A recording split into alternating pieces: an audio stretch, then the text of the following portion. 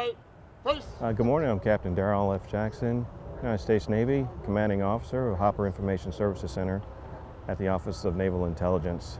This morning we were commemorating our namesake of the command. Admiral Hopper is the mother of computing. She was an innovator, mathematician, innovator for computing, and she was very instrumental during World War II with her help on a partial differential equation and solving an implosion problem for the atom bomb.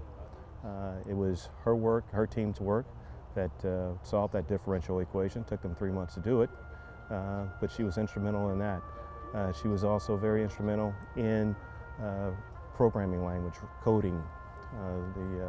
The mother that, if you will, she provided a lot to this nation and our Navy, and we do the same today. We carry on that same tradition.